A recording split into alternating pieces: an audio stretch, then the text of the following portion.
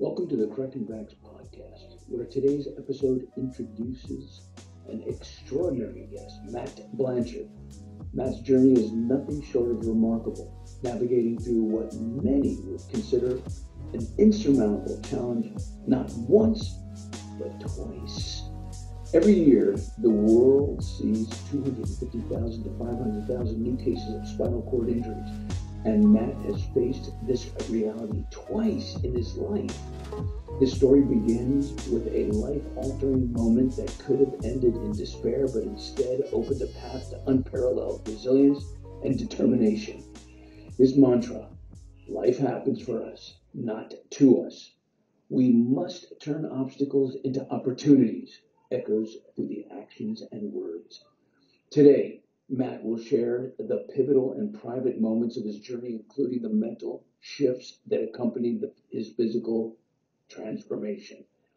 We'll explore the profound realization that his decisions impacted more than just his life and uncover the challenges and decisions that played crucial roles in his survival and recovery. Reflecting on his experiences, Matt offers insights into the impact of spinal trauma, not just on the body, but on the soul and those who loved ones that surround him. As an anatomy teacher with a unique perspective on human body, he shares how his professional knowledge has influenced his personal recovery and resilience. Join us as we delve into a conversation about overcoming paralysis, finding motivation amidst adversity, and connecting with those who face their battles, guided by Matt's incredible story of turning obstacles into opportunities. And this is going to be, buckle up, because this is going to be an incredible journey we're about ready to partake on. We've got Matt Blanchard on our show, and I'm so stoked to have you on the show. I can't tell you, people, what you're about to hear is going to bring spine tingling, hair standing on Dr. Spencer's arms. Is going to make you cry. It's going to make you laugh. So, Matt, welcome to the show, man. Thank you so much. Thanks for having me. Appreciate it. It's a good day.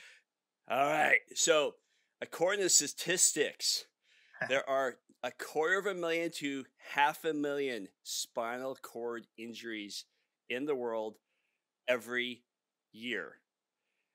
So think about that, people.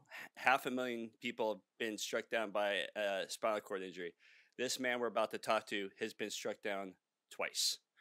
And when I tell people coming on the show, we have a guy who's been paralyzed twice, their eyes just explode. And there's right now, it's a hot topic because on Netflix, there's a show called Full Circle, and they talk about two guys that have both been injured, paralyzed. And the narrator is coming from a guy named Barry Corbett, who is a very famous skier, first American to climb Everest. And he fell out of a helicopter and got paralyzed. So he wrote this book back in 1980 that a lot of hospitals use as their Bible when they're first talking to people. And in this, I'm going to quote, he said, "Anger and despair is acute. It's so powerful that it overwhelms reason and intention. It's strong stuff. It draws off so much energy that the mind and the body reach a point where they can't sustain the energy demand." You've gone through this energy sucking demand twice. I want to hear, and I want you to we're going to talk about your journey, but let's set the stage the moment your life changed. Yeah. So laying there in the ICU and not realizing what had happened yet, reaching down, I hadn't sat up in 10 days and all I wanted to do was sit up. And I reached down and I grabbed my quads to try and pull myself to a sitting position. And as I did that, I couldn't feel the touch of my hands. And that's when it sank in that this really happened. And man, I didn't know what I was from that. I'm 6'2", 215 pounds. At the time, I just run the St. George Marathon in October. Literally was in the best shape of my life and didn't think anything could hurt me. I was that guy. When I reached down and could not feel my legs, I just started crying and did not know what to do. Didn't know what to do, and super scary. Everything's so scary.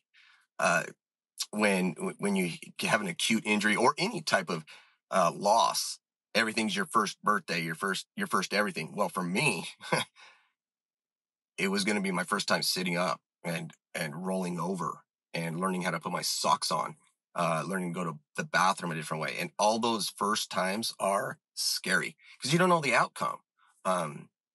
So when I was laying there, I didn't want to live anymore. I figured if I wasn't going to run marathons, if I wasn't going to coach soccer and things like that, I didn't want to live. And here's the banger right here. I didn't want my wife married to a cripple. Like, in my mind, she'd married 6'2", 215 man, at least my idea of a man. Not realizing that she'd been praying for years that I would be humbled, and that when my accident happened, she carried a lot of grief or guilt about my accident, thinking that somehow God had answered her prayers, because now I needed her for everything, to go to the bathroom, to get dressed, everything. And the anger to not be independent anymore and literally to be dependent on everybody for everything. I was angry, and I did not want to live. I didn't want to live a life of paralysis. I didn't want to live a life if I couldn't do the things I always used to do. So I tried to figure out a way to end my life. So I didn't want to be a burden. It was rough. My dad came to me, and in my darkest hour, well, here it goes. So because this is a medical program, I hadn't had a BM in 10 days because of all the pain medication and everything. And I underwent 2 surgeries. And finally they transferred me out of my ICU room into my own hospital room. And this was late in the afternoon. And somehow I got caught in the shuffle and got missed. But they'd given me enemas and all the things to try and get me to vacate. And it finally did. Yay. It was amazing. But there was so much that I could feel it running up my back as I laid there in that bed, not able to do anything. I didn't have my nurse call yet. It had come up all the way up behind my neck and in my on my ears. And sitting there praying and trying my best to yell for a nurse or somebody. But at that point, I was so weak.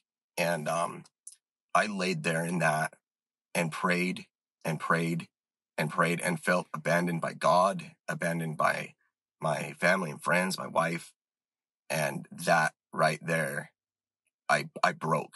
And I don't know if anybody's ever, depression, I've gone through depression, but I broke mentally, and I did not want to live anymore. Like, I did not want to live. And the next morning, the nurse changed, and they come and find me, and these cute CNAs, super cute CNAs, come in and to clean me all up, and they're rolling me from one side to the next, and they're just rapping out about their weekend, and here I am, 30 years old, with that everywhere, gotten into my incisions, got infected. And as they rolled me so nonchalantly, like they'd done it a million times, because they had. But that was my first time. And those cute girls, it only compounded the problem. And so I decided I was not going to speak to anybody or acknowledge anybody. And hopefully I would just, somehow this nightmare would go away. So as I grew up in Salt Lake, and that's where I was life-flighted to, and as people would come into my room, and I'm talking people from my elementary school all the way up to the University of Utah, people I've known my entire life, they'd come into my room to wish me well, give me love. I wouldn't open my eyes for anybody. I wouldn't acknowledge or engage in any conversation. I laid there and pretended like I was just heavily medicated or sleeping. And at the end of the day, after visiting hours were over, everybody left my room except my dad. And I wouldn't open my eyes or talk to my dad either. This is my dad, my coach, this is my guy. And he pulled a chair over to the side of my bed, and he said, "Matt, this is paralysis. This is big. You can quit. We can all quit. But do you have it in you to dig in, dig deep, and get it done?" And I didn't know. It was so vague when he said that. And when he said it, I was pissed. I remember laying there in that bed. I wouldn't open my eyes or talk to my dad either. And thinking, you do not know how rubbery and cold my legs are and non-responsive. Like, I couldn't sit up in the ICU because I didn't know how to anymore. So 2 inches above my belly button, I suffered a T12 compression burst, and a piece of that bone went into my spinal cord, and I lost everything below the waist. And my dad left, and so then I'm struggling with my dad's words all night. Dig in. And then instantly my mind would go, well, you're life in a wheelchair. And then dig deep. Like, well, you're paralyzed. You know, that voice in your head is just so freaking powerful. And I, get it done. And I decided right then, I'm going to walk again. That's what I'm going to do. I'm going to walk again. And I had no knowledge of spinal cord injuries. I was Matt Blanchard, 10 feet tall and bulletproof, like whatever, spinal cord injury, I got this. Like, I literally took that mindset of, I'm going to walk again. And I focused all of my energy on this goal of walking. The problem was the following morning, my occupational therapist comes in the room and looks right at me. "Matt, what do you want to do?" And "Hey, Casey," his name's Casey. "I want to walk." And he's brilliant. He's heard this millions of times. "Okay, we'll walk, but first I want you to get your socks on." And I laughed. I out loud laughed. I'm like, "If I get my socks on, we'll walk?" And he says, "You get your socks on and we'll practice walking." I said, "Straight." So he starts to leave the room and throws me a pair of socks. I'm like, "Casey, where are you going?" He's like, "Get your socks on. I'll be right back." 40 minutes goes by. No socks. No socks. And I'm a sweaty, exhausted mess. When I get frustrated, I cuss. Okay. So I'm a cussing machine, and the harder it is, and the more I'm sweating, the more therapists and doctors are coming into the room. "Hey, are you okay? Are you all right?" And I'm like, get my socks on. Get my socks on. And, Casey comes in because I was making so much racket, and he's like, "Hey, Matt, do you want some help? You want help getting your socks on?" And I'm like, no, Casey, I don't. Who needs help getting their socks on? And I now know today that everyone needs help getting their socks on. My socks just look different than other people's socks. I've got this goal of walking. We all have goals of becoming something or doing something. Well, how do you get your socks on? But that's the first step. I had to learn how to roll. And even before I got my socks on, I had to learn how to roll over, sit up, and then we started focusing on socks. And so he leaves the room, throws me a lasso, like out of a hip kit. You guys are probably familiar with that.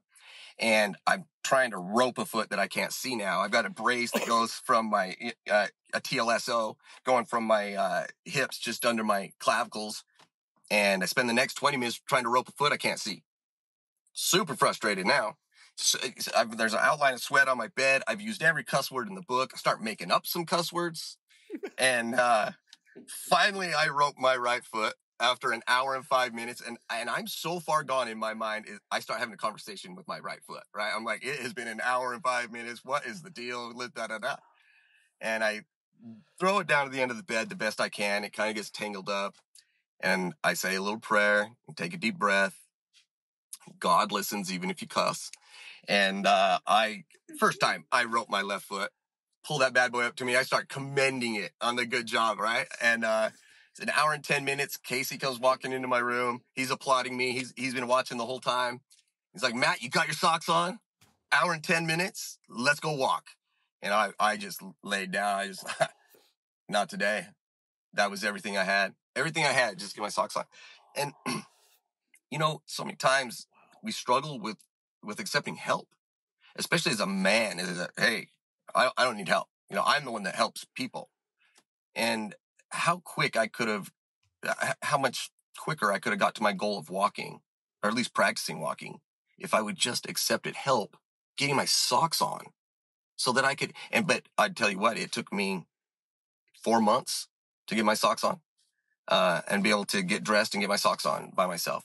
all because of being stubborn. We talked about that a little bit before, because I didn't need help. I was not the guy that needed help. And I remember thinking and just before the accident too, I'm okay. This is just before. I'm okay. I'm too big and I'm too strong to get hurt. Other people suffer spinal cord injuries, not me. Other people get in car accidents, not me. Hey Matt, can I ask you because I know you've been through this twice. I'm assuming this is the first time.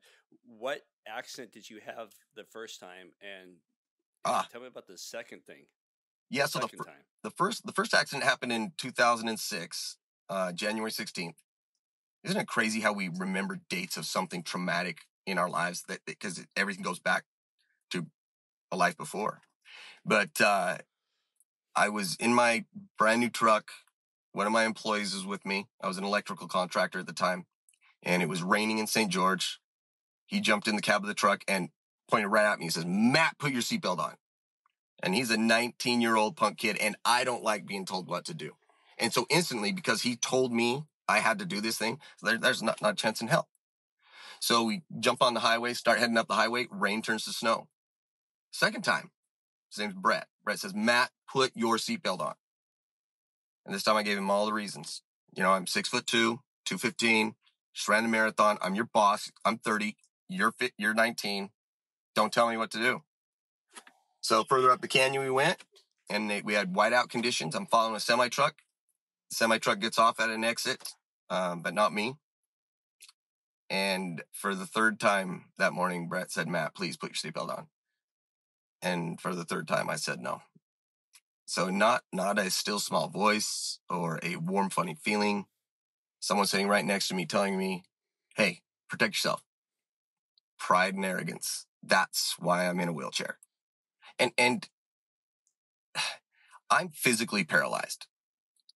But my question is, how are you paralyzed? What paralyzes you? For anybody that's listening, if you're able-bodied, awesome. But you're just as paralyzed as I am. And will you allow someone to help you get your socks on? Okay, and if you will, you can get out of that paralysis and move on to your goal. I'm lucky.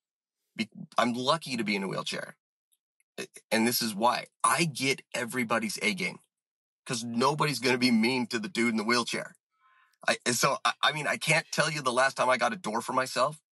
The cheese at the supermarket that my wife likes so much, I can't reach that. So everybody already knows when I come in, they're like, "Hey, you need cheese today?" And so everybody smiles at me. We make eye contact. It's just like this today. You guys aren't going to be rude to the dude in the wheelchair, right? But what everybody else's paralysis, nobody can see that. Everybody sees my paralysis and gets an A game. What would the world be like if everybody saw everybody's paralysis and everybody gave everybody's an A game? Because we're all going through something, and I am lucky enough for the world to see what I'm going through. I mean, I get front row Joe parking everywhere I go, right? I don't wait in line at Disneyland, right? It's all worth it. So I go through that semi-truck's tracks. He tells me to put my seatbelt on for the third time. I say no. I lose control of the back end of my truck.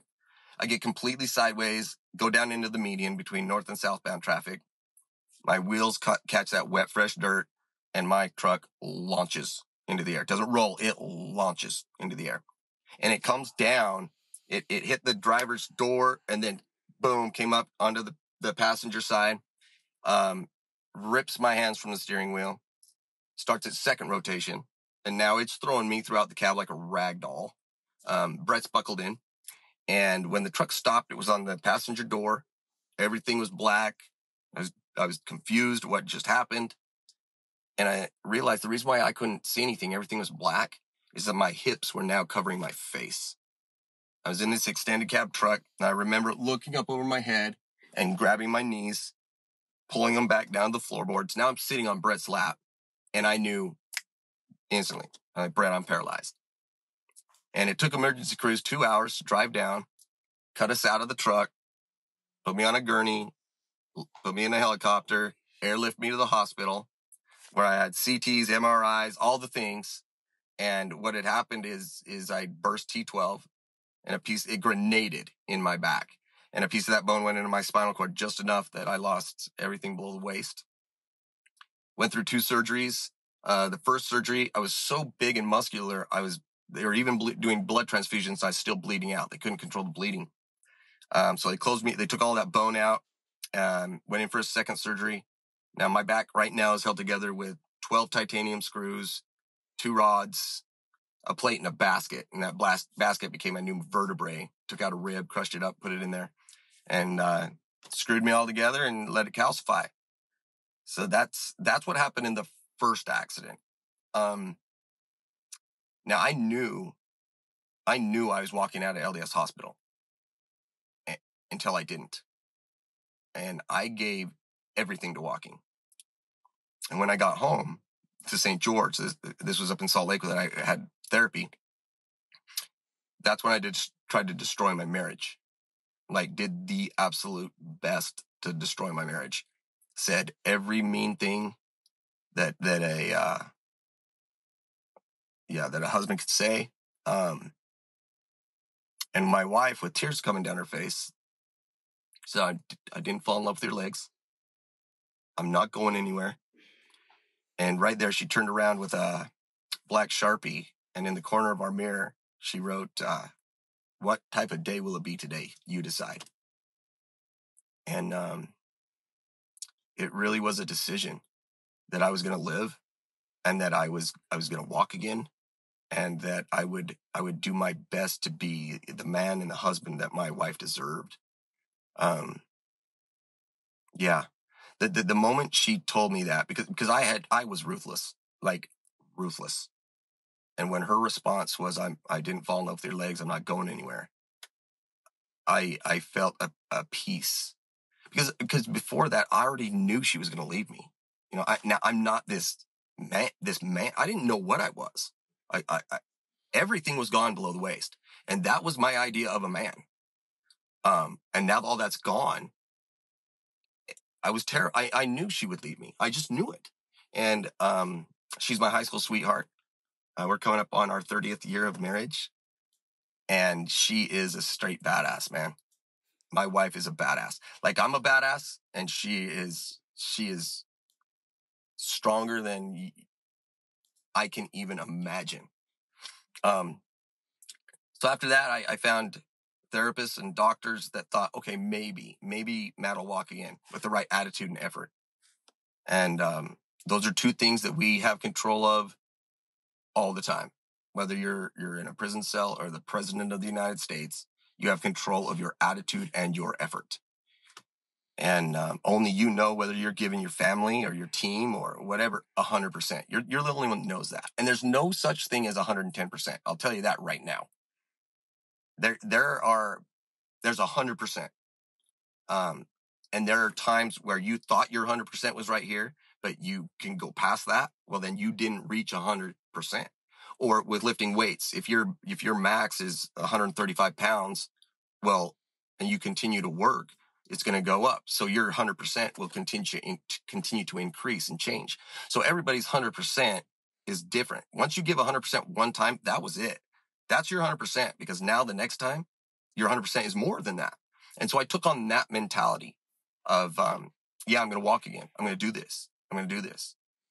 I was told at LDS hospital, because all I would do is every morning, Casey, I want to walk. Let's get your socks on. So 4 months goes by. I can get my socks on. I can sit up finally. Not very well. You know, it feels like when you're paralyzed, it feels like you're sitting on a top and you can just topple over. Have you guys ever felt what it's like to be paralyzed? I'm going to allow you and all the listeners to experience paralysis for the first time. So if you'll take your hand and put your middle finger down, and what you're going to do is put pressure against that knuckle. So if you've got anything hard, a desk or whatever, I'll do it on my hand. So I'm putting pressure, and I've got my elbow up. So putting pressure on that knuckle, and you lift your pinky off, too easy. And your thumb and your index finger. Putting pressure on the knuckle, try to pull your ring finger off of that's what it's like to be paralyzed. That is exactly the feeling of paralysis. Asking your body to do something, and it feels just stuck. So for any able-bodied person, put your knuckle against and put pressure and try to pull your ring finger off that surface. Not going to happen. And if everybody would just wiggle their toes real quick. Oh, I have not wiggled my toes in 19 years. I miss that so much. But yeah, so I got my socks on and everything. Casey comes into my room one morning with my physician. And my physician looks right at me and says, Mr. Blanchard, I understand you want to walk. And I look right at him and no, you got it wrong, man. I'm going to walk. And he said, you've suffered a very severe spinal cord injury. And I've treated thousands of spinal cord injuries just like yours throughout my career.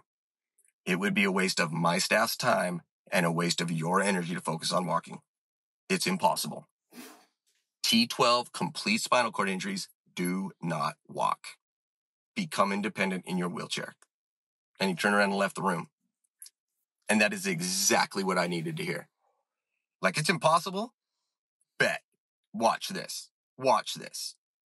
And I went to work on this impossibility for 15 years. 15 years, because some goals take time. I spent a total of a little over 5 months at LDS Hospital, and for a month straight, now we're focusing on walking, which the doctor's upset about because it's a waste of his staff's time and mine. There came a day. Boy, I don't talk about this. That I had a conversation with God and just said, look, if this is what it is, then this is what it is. But if there's a possibility that I can do this thing, I need a sign, man. I need something. And I moved my right foot forward in therapy, maybe an inch. And they bring it back because I had 4 therapists around me, because I'm a big guy. So there's one on each foot. There's one behind me with a gait belt, and there's one in front of me with a gait belt. And and I finally moved my right foot forward.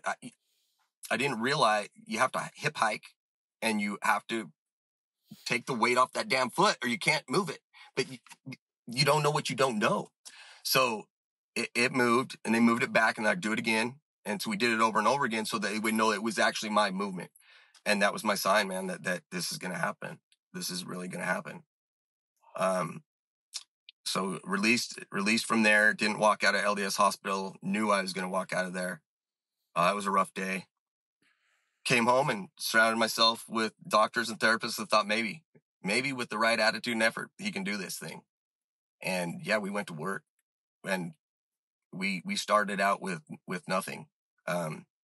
They would put me on the sled at a 0 incline and they would bend my knees up and with the goniometer, you guys know what that is.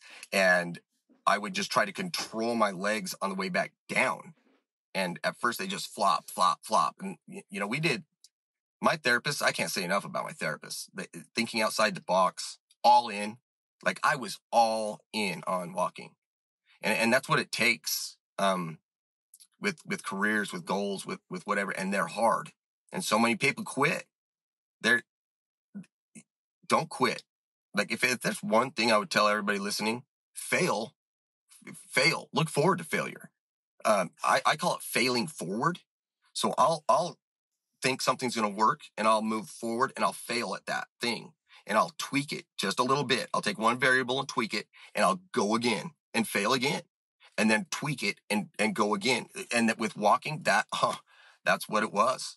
And just don't ever quit.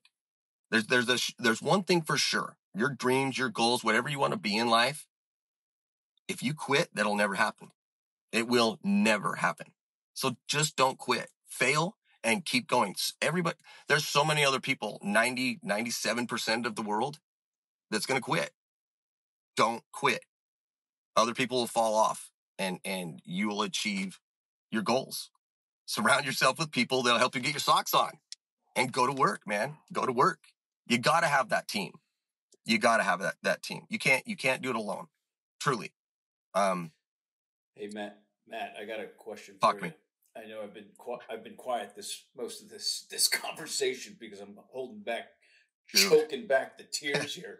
But it is between being inspired to the point of tears and And when you were back telling about your dad, it was crushing me. I love the story. I have a question regarding. Are you? Did you teach anatomy? How did that help or hinder your understanding of what happened? Oh, great question.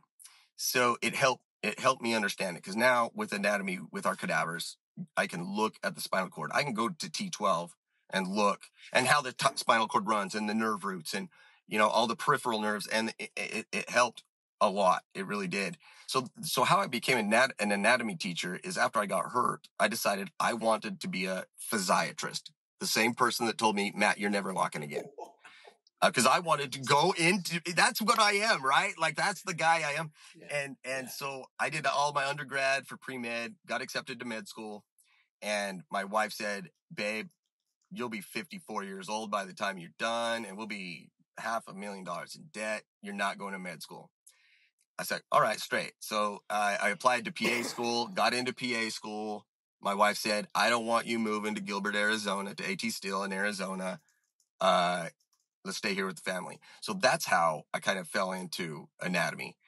And here's the thing. I had a goal of being a physician. And so for everybody listening, have your goals. And if it's an impossible goal, like walking or climbing Mount Everest, anybody who ever, before it was summited, anybody who ever tried to climb Mount Everest died.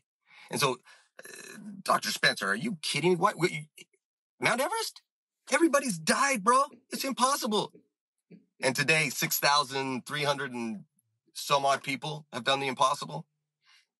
So I decided to start teaching, and I started volunteering at the hospital so I could go into other patients' rooms who had suffered deficits and say, hey, life's going to be different, but it's going to be okay. I still play tennis, I pickleball, surf, cliff jump. I do all the things. I just do them a little different, man. And so when a physician comes into a brand new spinal cord injury, and you guys probably know this, and says, and you just walked into the room instantly, you're like, this guy, I don't care how knowledgeable, he doesn't know what I'm going through. And you don't, right? That's fair. And our physicians know that down here. So when we have an acute injury, they call me, and I go with them from admit to a discharge. And we go through all the therapies, and we drive cars, and we laugh, and we cry. But me rolling into a room and saying, it's going to be okay, knowing that all this patient wants to do is walk, knowing all that, and I can say, okay, great. But first, number one is skincare. Because if you get skin breakdown, you are not going to be walking. You're going to get septic. You're going to have bones showing. It's going to be a bad situation. So number one, skincare. Number two, bowel and bladder. You got to learn how to go to the bathroom, and both ways, because it's different for paralyzed people go to the bathroom different. And then third, now we'll focus on walking. But if you don't take care of these two first, they will kill you. Bowel and bladder will kill you, and skin breakdown will kill you. And I know that's what I'll die from. And so I have to be hypersensitive about my skin and about taking care of my bowel and bladder. So many things in my life have happened for me. I'm a big believer that life happens for you, not to you. I'm not a victim. I'll never play that victim card. But that being said, when you're in the middle of the fight, like when you're in the trench, and you cannot see that this is happening for you, and this is delicate right here, but I'm gonna say it. Cancer victims, it's happened for you. If you've lost a child, that's happened for you. If you're your divorce, that's happened for you. Your kids being estranged, that's happened for you. Don't be a victim. Figure out, okay, what do I need to do? What's this challenge? What do I need to learn so I can get my socks on to be with my family or friends, or how can I serve others? It's not about Matt Blanchard. It's about serving other people. And so many people are stuck in the past that, I'm my mom, for example, bitter at men and this, that, and the other because of the divorce from my dad. And she is stuck, and she will talk about my mom, her divorce. And that happened when I was 10. And she'll still talk about it today. She is stuck in the past. So she's wasting the present talking about the past. Whether I want to be talking about the future, I want to spend the present talking about the future. If you're stuck in the past, that causes depression. If you're stuck in the future, that causes anxiety. Stay present. That's how I survived.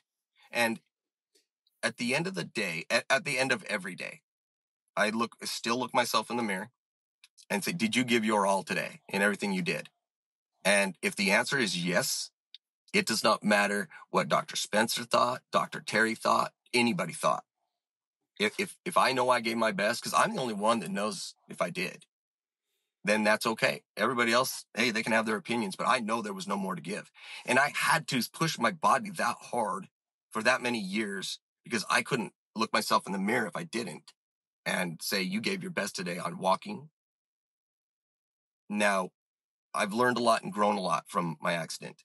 My family took a back seat. I lost my company. I became dependent on pain medication. I'm not a big fan of labels.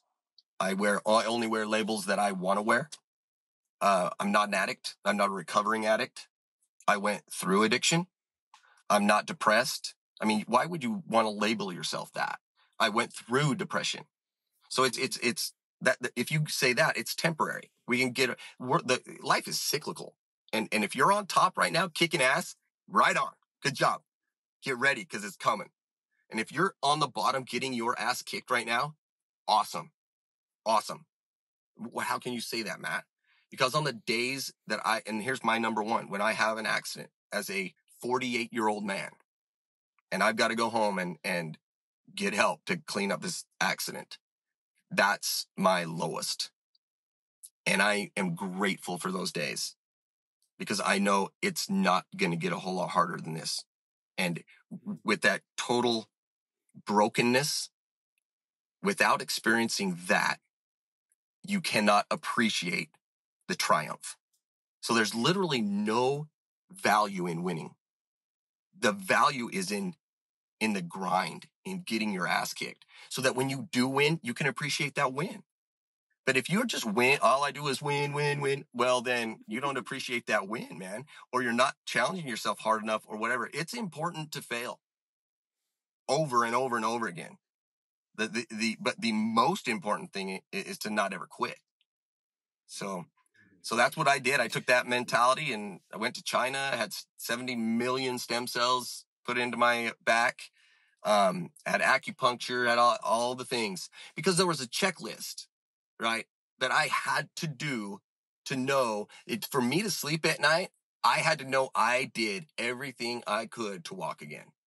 And I did everything. I lost my company because I was traveling the world doing therapies. And then then I came home and traveled the nation doing therapies. All in on walking. Became dependent on pain medication. That was horrible. Absolutely freaking horrible. I was that squeaky clean kid from Salt Lake City, Utah. Sent me home with a drug called Oxycontin. And I didn't know what this drug did other than when I took it, I could go hard in therapies and push this broken body hard. And then after 5 years, I was taking 390 milligrams a day.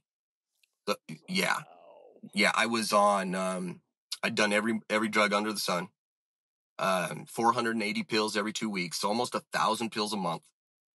But that was built up over the 5 years. And I was 100% dependent on pain medication. And then without walking the way I wanted to walk. So I was walking with forearm crutches, doing great. Put my wheelchair away. I had a walker and a wheelchair, and forearm crutches. And I drove up to Salt Lake City with my forearm crutches, took the elevator to the 5th floor, went into that physician's office, stood in the doorway. This was 5 years later. And I said, hey, doctor, do you remember me? And, he did, because I was a shitbird, man. And he's like, Mr. Blanchard. I was like, yes, that's right. He's like, what can I help you with? And I said, you told me I would never do this. He's like, well, what's that?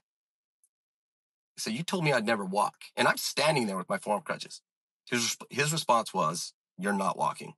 You're using assisted devices. And he got up from behind his desk and walked past me. And so I walked back down to my car and I cried like a little baby. And I went home and I worked harder. I worked hard and I thought of this doctor in every therapy telling me that I couldn't walk. I wasn't going to walk. This was impossible. But now I know, because I've matured, that this guy's a stud. Like, we have a great relationship. He's a stud. I love him. I needed that to push me, because he knew, okay, this guy needs to hear that shit can't happen, that this has never happened before and it's not going to happen. And that's what I needed to hear. He's brilliant. He's brilliant. He's not the way with other patients as he was with me. And I love him. I love him today. Yeah. So, I mean, I could still resent him or be angry at him, which drove me. He was in every therapy with me, every therapy. And he lived in Salt Lake City, Utah. I'm down here in St. George, and that guy is right there. You can't do this. You can't do this. And I would force my foot forward. Without him telling me, I love him.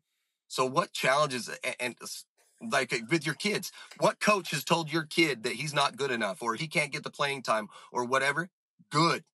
Go work harder. Go work harder. It's not anybody's fault. It's all in your control. How bad do you want it? If you want it bad enough, then you'll go to work. If you don't, you'll sit and complain, pull your kid off the team or whatever else. Go to work, man. Life's hard. What are you teaching your kid? What are you teaching your kid if your coach his coach just lit him up or her up, and now you're pissed because he spoke the truth, and now you have an option of either calling the guy a dirtbag or pulling your kid off the team or whatever, instead of saying, you know what, sweetheart, let's go to work. Let's prove this guy wrong. You're going to let him win? Really? Like, that's who I am. Life is a competition. Everybody wants the money. Everybody wants the house. Everybody wants the relationship. Everybody wants the thing. Everybody wants that. The people who want it the most get it. And those people fail countless times. They just don't ever quit. Matt, let me ask you about, I want to ask you about the second injury, but I want to compliment you on an extraordinary ability to motivate, to take something so unfortunate that most people think and realize, how it can move you and drive you.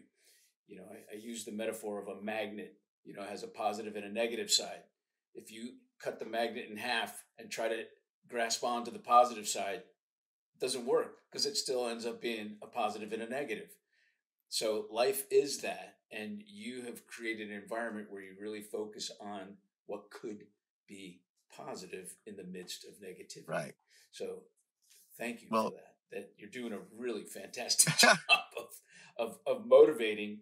And I also think that doctors should really learn how to be more inspiring. Yes. Because most are not.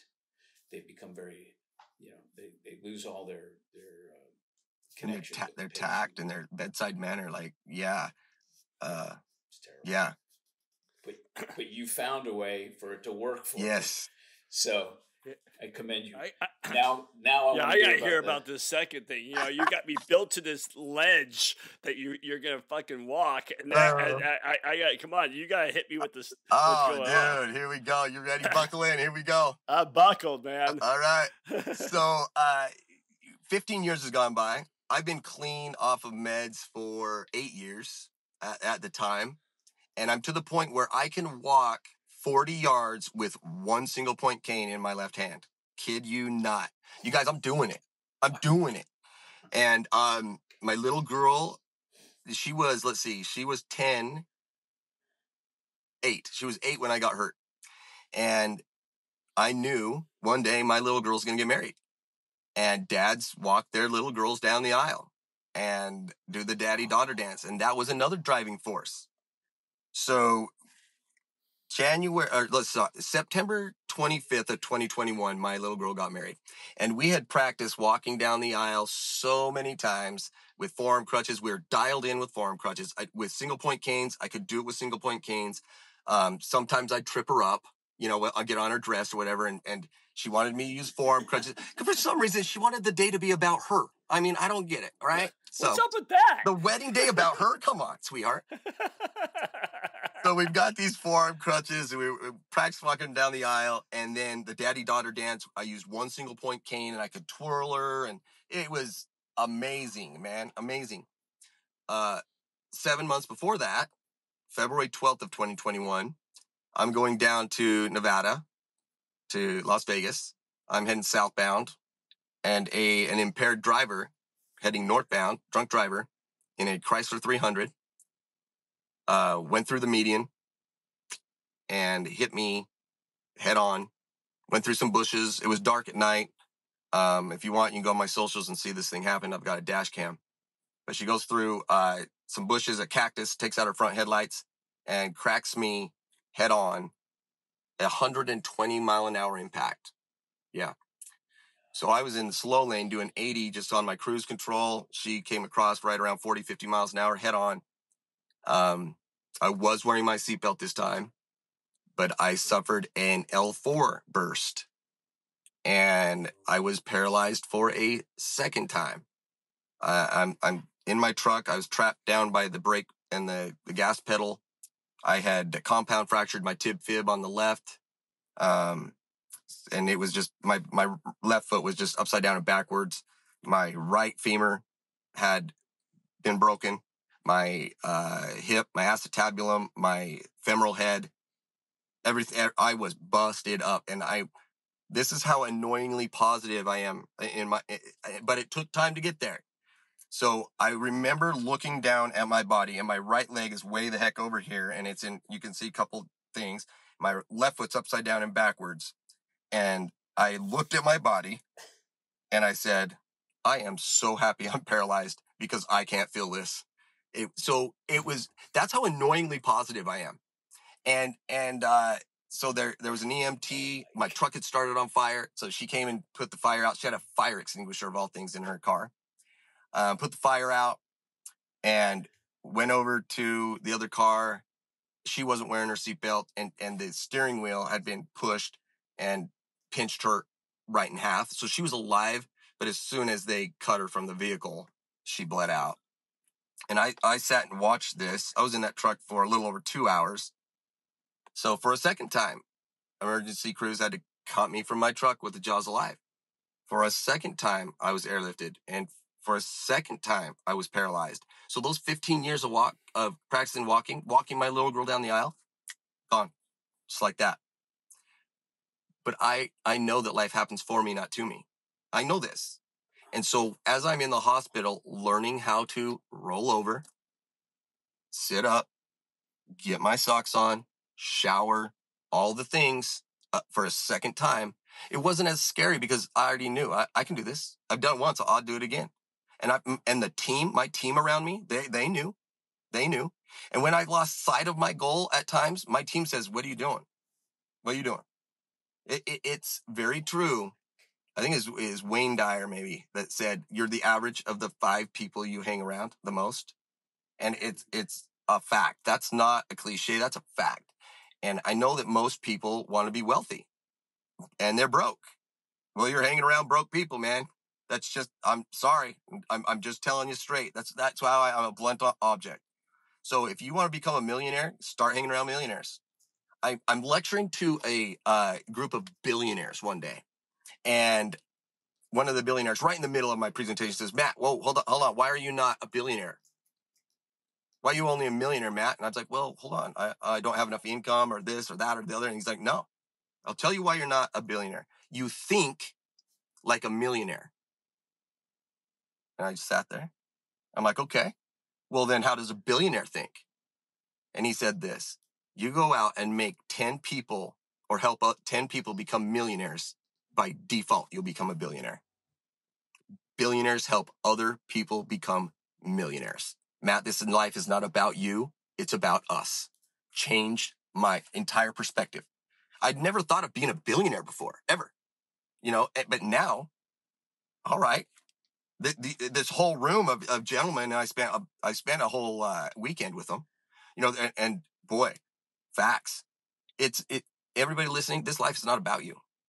It's not. It's about us. It's about us. And if we can get out of our ways and go and serve other people. How do we serve other people? I'm going to let everybody know right now how we change the world. Eye contact and a smile will change the world. And those two things cost you nothing. Surround yourself with people who give you the best opportunity to reach your goals and go to work. So if you're in a group of people that are talking about where they want to go and all the big things they're going to do, and that's all you've done for the last 5 years, guess what? You're not going anywhere, man. You're just not.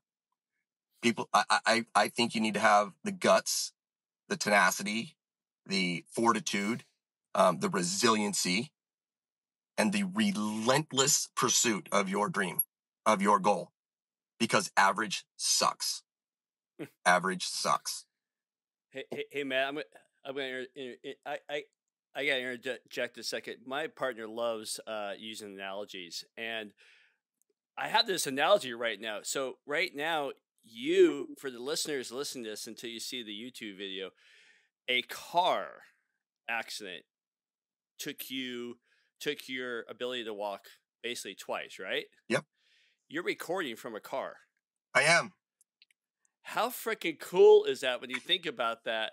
That here you're talking about being positive, and the average person in life would never set foot in a car again. And you're recording from a car, telling us positive messages when the car accident twice took you. Right. And I just had to point that out. I'm sitting there listening to you. I'm like, the guy's sitting in the car right now talking to us, and the car accident took him. And you flipped it around to going, no, this is my place of positive. This is my place of giving and all that. So sorry for interjecting, but I just saw this little thing. I go, that's freaking cool. Actually. It's true. I was terrified to drive again. Terrified. And that's why I drive. Because I was so scared of it. So in therapies, when I first got hurt, the therapist would ask me, what do you want to do today? Because now I knew I would take what I was most fearful of, and that's what we would work on. I would share my biggest fear with the doctors, the therapists, family and friends, and that's what we focused on. So I attack life. Like, I'm paralyzed, but I live big. I live hard, and I love my life. I love my life. Paralysis has allowed me to become the man I was always supposed to be. Yeah. The biggest challenge in my life, one that everyone prayed for when it first happened to be taken from me. What a travesty if God would have done that. Because I would have gone back to being an electrician and wiring buildings and being this self-centered, egotistical son of a bitch that it's my way or the highway. I don't need help from anybody. Oh, you don't like my way? Then get on the other team. Get on my team or get out of my way. That's who I was before. Now I realize the more people I ask for help, the quicker I am going to get to my goal. As long as they're the right people. So what's your goal? Find your people. Go to work. So Easy as that. I got to ask you something. For those of you that are going to want to lick you up and they're going to be intrigued by you, which is what I did. And, I kind of talked to you a little bit about this. When I went through your Instagram page and I went all the way to the bottom for your very first post, you had a picture of your kids, right? Yeah. And then you had a couple of your kids. And then I started working a timeline back up to present day. And we talked about this a little bit. And I went, holy crap, you can see the transformation in just your photographs. And you can see the transformation of the importance and all that. And your first picture was your two kids when they were young. The last picture you have is you're on stage looking like a freaking warrior. And so I want to know if you can kind of walk a little bit through the transformation in your photos and how it compared to your life. All right, you're going to make me cry here. But that's okay. Vulnerability is my superpower. It is. And a lot of men are afraid of that vulnerability. And that's what your wives want, guys. That's what your girlfriend wants. So, we were cooking dinner one night, and I went down the hall. This was, my kids were younger. They were all in their teens. They were all at home still.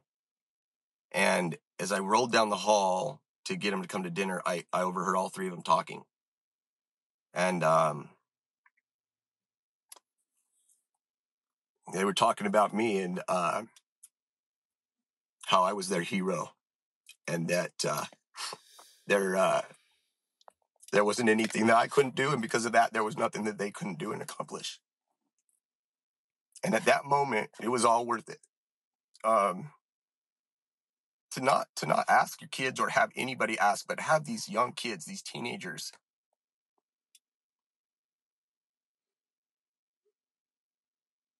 saying that their dad's their hero. Man, that was okay. It was, that was the day. That was the day that it's okay if you don't ever play basketball again, Matt. It's okay if you don't run marathons again. It's okay. That life's different. You don't need to be the guy you used to be. In fact, nobody even wants you to be that guy. My wife, my kids, nobody wanted me to be that guy anymore. They did a short documentary on my family right after I got hurt. My kids were still super young. And, they said, no, I prefer my dad from a wheelchair. And they asked why. Well, my dad is to all my soccer games now. My dad hasn't missed one soccer game. My dad hasn't missed one piano recital. My dad hasn't, because I used to think that money was what a man brings in, and he does the cars, and he does the house, and he does and mama raises and does laundry, and I would fly into vacations and fly back out. I would, because that's what I thought. And paralysis is the best thing that's ever happened to me, man. I hate it with every fiber of my being, and I wouldn't change it for 1 second. It allowed, like I said, it allowed me to become the person that I've always meant to be. I'm on stages. I've influenced hundreds of thousands of people with my story. If I were an electrician still, I'd be wiring buildings and chasing money, missing out on my kids' lives. My kids want to hang out with me. Like, our family, that's our tribe. Like, we do everything together. We party together. We do everything together. I'll come home and my kids and their friends will be at the house, and we'll, food. The kids love food. So if you have food, you're in good shape. But, they choose to be there. I don't have to ask. That's my success. That's success to me, not having millions of dollars in a bank account, or my family, my kids choosing me, my wife choosing me. I could be dead broke, bankrupt, and I'm successful. I've done some good things. So yeah, the transformation, going from a very selfish, very narcissistic, egotistical, chauvinist, good guy, really good guy, but a little bit of me went a long way. You know what I mean? And to now, you can feel it. You guys can feel it. If you're listening, people are drawn to me because I'm vulnerable, I'm real, I'm authentic, I've gone through hard things. But guess what? You're going through hard things too. My hard thing is everybody can see it, and so many people suffer in silence. God, energy, whatever you want to call it, whatever you want to believe in that second accident made it very clear that my purpose is to inspire and motivate. And Matt, you are not reaching your full potential. And so after that second accident, I went all in. And things have, boy, it's just fuel to the fire. It's been amazing. Like opportunities like this. If I was paralyzed, I would never have met you guys. I'd have never been on this podcast, and your listeners would have. You know what I mean? It's your challenges, your trials, even as hellacious as they are. You can be either a victim. It's a choice, or you can be a victor. And I just choose to be a victor every time. And John Wooden, he's never lost a game, and neither have I. I've just been behind when time ran out. That's my attitude, right? Like, I'm going to get you. I will get you. Okay, time's out. I'll get you next time. Like, that's my mentality, challenges. Like, I look forward to my challenges, hard things. I look forward to them. I really do. Cause I know they serve me. I know it's happening for me. And if I want to get through that challenge, like I'm sure Mace said the same thing about the buffalo, right? Turn into the storm. If you're in the storm, turn into it, lean into it. Don't run from it. You'll be in the storm for a long time. So dig in, dig deep, and get it done. Oh. So Matt, with that said, and the fact that you love a good challenge, I would be remiss if we didn't take a last moment in our conversation today to go and do our classic rapid fire questions. Ooh.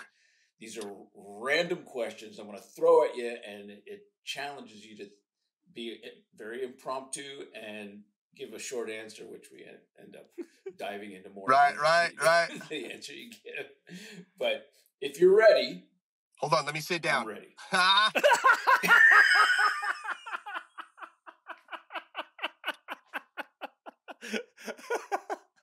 I was waiting for you to say it. Let me stand up.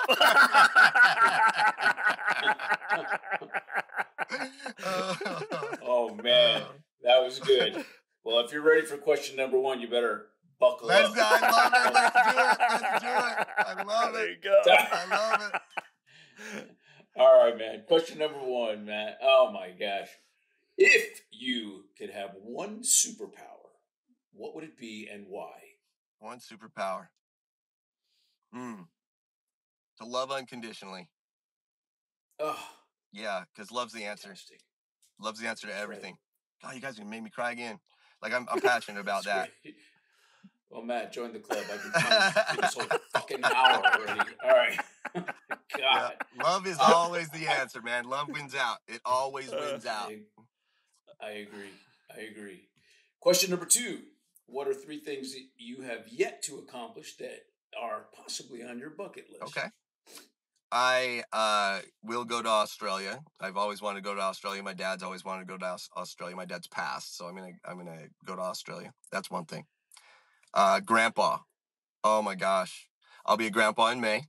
My little girl and her husband are having our first grandchild, so I am stoked about being a grandpa. And third, here it is.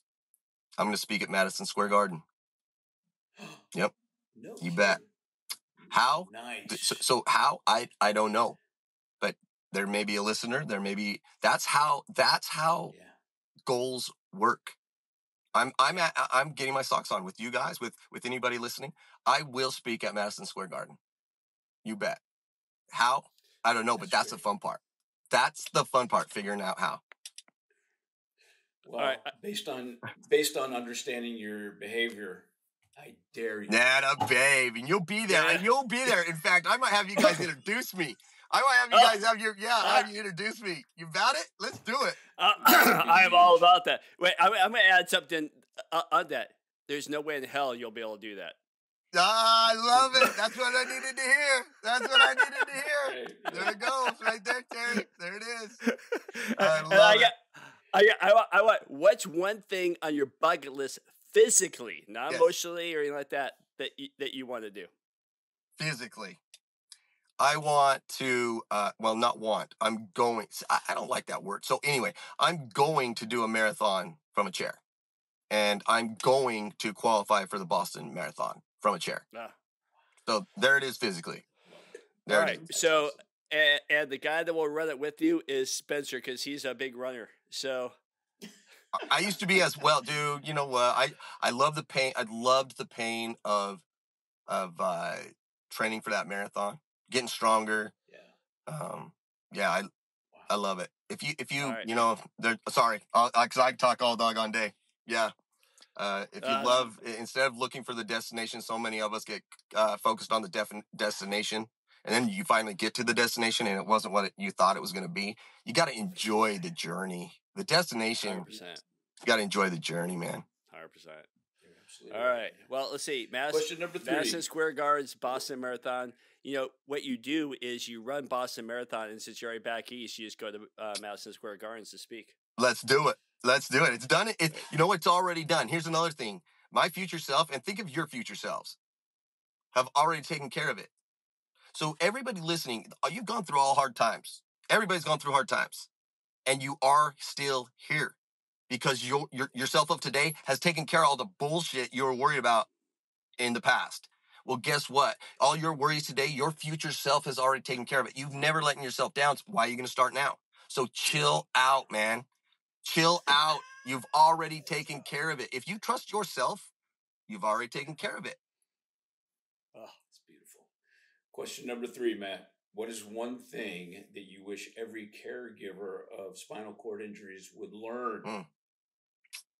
That it's your patient's first time. That it's their first everything. And even though you've done it a million times, it's to board transfer is scary. To sit up is scary. To self-cath, oh my gosh, that's scary. To digistem, and I know some of your listeners don't know what I'm talking about right now. I know you guys do. That's scary. So be gentle, be patient, be empathetic, but at the same time, this needs to happen for your health. And so that's what I would want, is for them to just, I know you've been a physician for 20 years, but the patient you're going to go in and see, they just got hurt. So this is their first time. So what you're going to say, you're God at that point. You really are. You're God. So tread lightly. Tread lightly. Yeah. Super good. Question number 4 of 5 is, what tip do you give someone who is fresh to an injury of this nature? Love it. Don't compete with who you were. You'll never be that person ever again. So the person I was, that's all I wanted to be. I just want to be that guy again. Well, I had already experienced more than that guy ever could even handle. So he can't do what I do.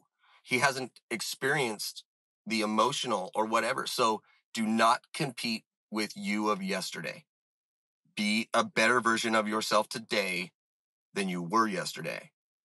That's what I do. So that any patient, I know you want to walk. I know you want to be who you used to be.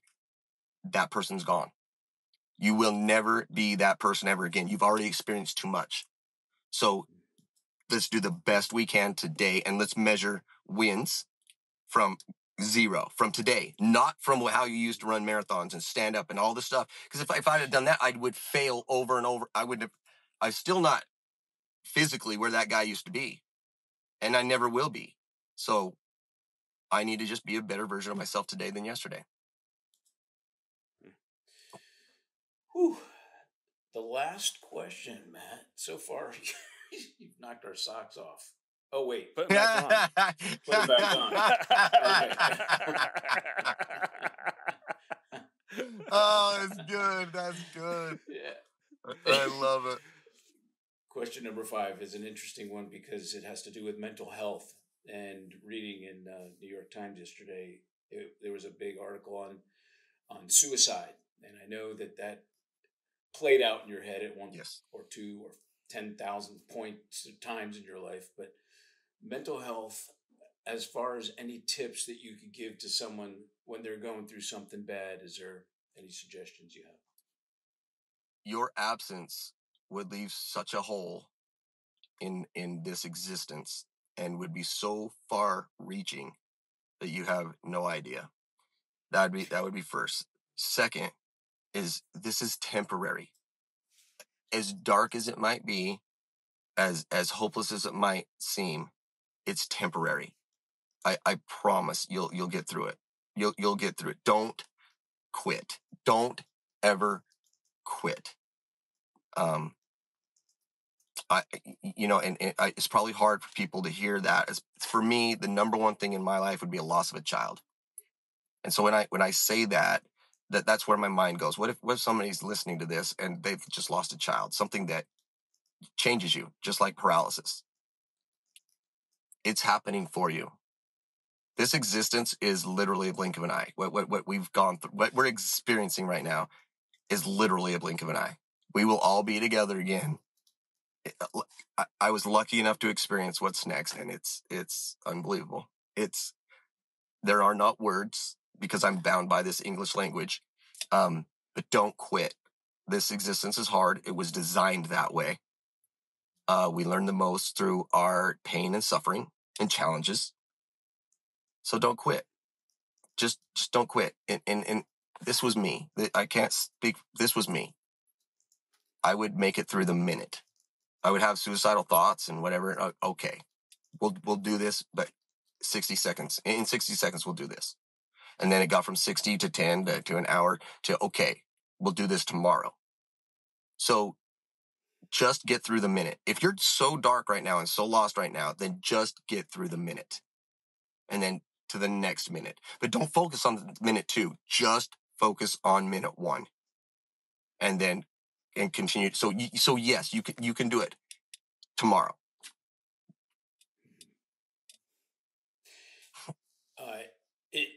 Just to parlay something extremely important about mental health and suicide, that part of the article was very, very revealing, and it discussed that contemplating suicide is what they found there's been an increase in suicide by like 56% around the world, but in the United States, it's actually decreasing. Mm-hmm.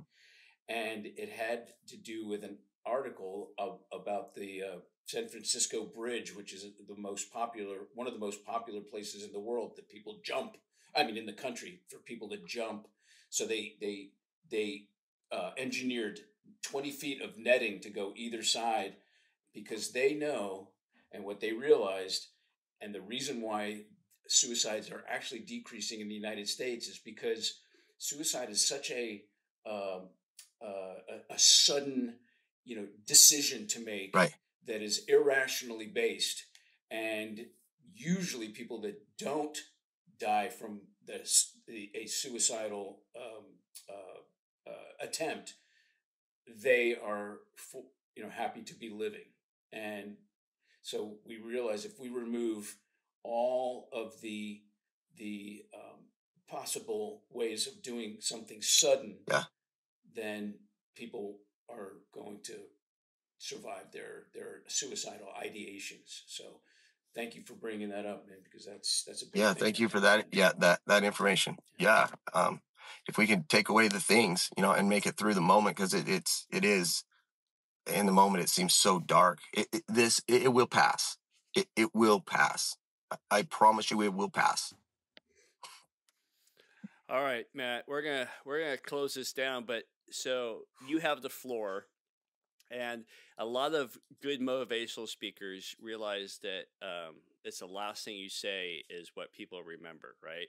Yeah. And it's that last 5-minute statement or that last paragraph that lingers. So with that being said, you have the floor. In a paragraph or less, what's the one thing you want people to remember about this talk?